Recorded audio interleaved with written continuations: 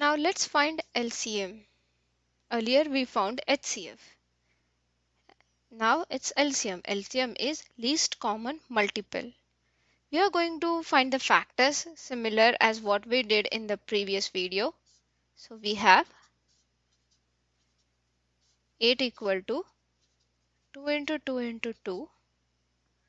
Then we have 12. So it is. And then we have 15.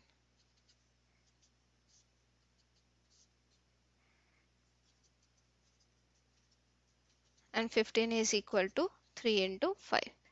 So there is no factor in common, but we'll consider 8 and 12 first.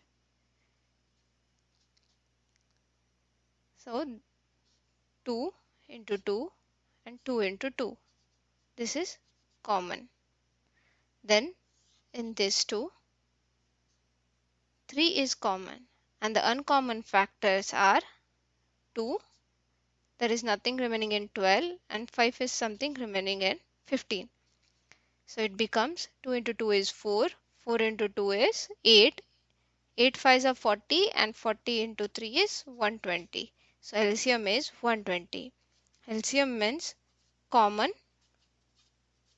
multiply by uncommon.